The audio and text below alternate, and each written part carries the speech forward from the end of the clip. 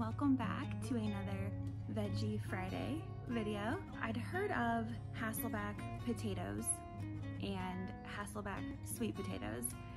It's where you take your potato and you slice it really thinly in multiple areas, and you can stuff it with garlic or butter or herbs, and then you roast it. I'd never heard of Hasselback butternut squash until just recently.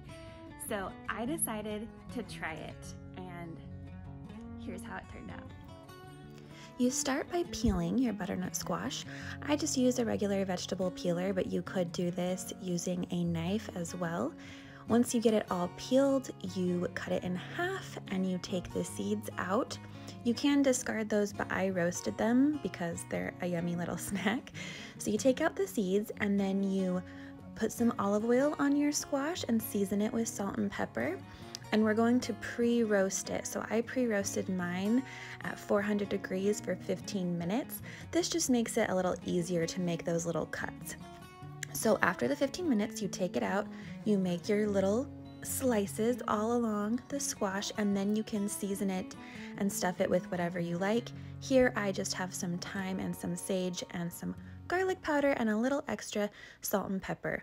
Then you roast that for an additional 40 minutes and it comes out like this. It starts to separate and it gets buttery. Butternut squash gets very buttery. But you know, I couldn't resist, so I actually did brush on just a little bit of melted butter at the end to make it extra decadent. But this would be really good with sun-dried tomatoes, or some kind of goat cheese would be lovely in there. And this is how I served mine up. Really simple and super delicious. This was a really fun and unique way to have butternut squash, especially right now in the winter time. Butternut squash is available here where I live.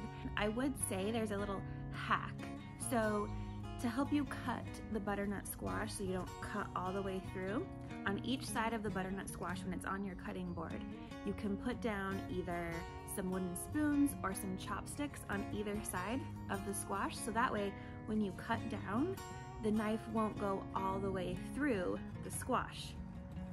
I used that hack and it worked really well for me. Let me know what you think. Let me know if you try this recipe, and I'll see you next time.